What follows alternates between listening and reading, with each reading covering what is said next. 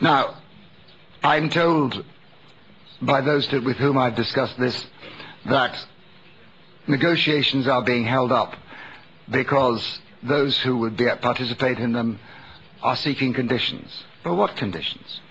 The conditions are that the appalling repression that is taking place at Ashraf at present should be lifted.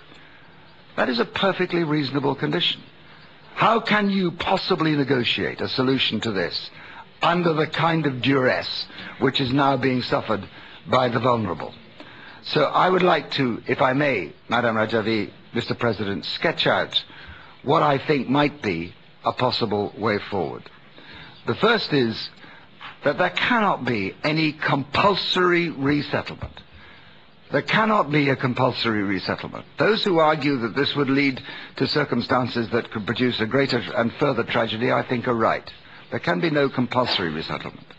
The second is that before there are any negotiations, the appalling repressions exercised on the people living in Ashraf have to be lifted. There have to be visitors able to go there. There has to be an ability for doctors to get through to the wounded. There has to be an ability for people to be buried with due dignity.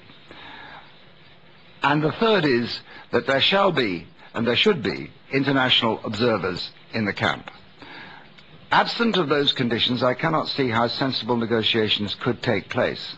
Now, I would hope that the United Nations would provide observers in this camp. They certainly should. But I'm informed that the United Nations will not go there because it is too dangerous. The United Nations will not go there because it is too dangerous. I thought the United Nations' job was to protect people against danger, not itself to protect itself against danger. And I find it simply impossible why, if there are international observers to be there, it should not be the United Nations. But all right, if they will not do it, then let us look elsewhere. Maybe a European Union observer mission while these things take place, while these negotiations take place. We have to end the intimidation. We have to end the repression, after which I think a sensible solution could be found.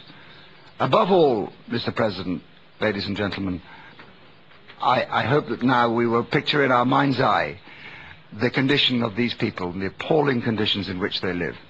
Time presses. We cannot leave this waiting. We now have to resolve this issue sooner. Thank you.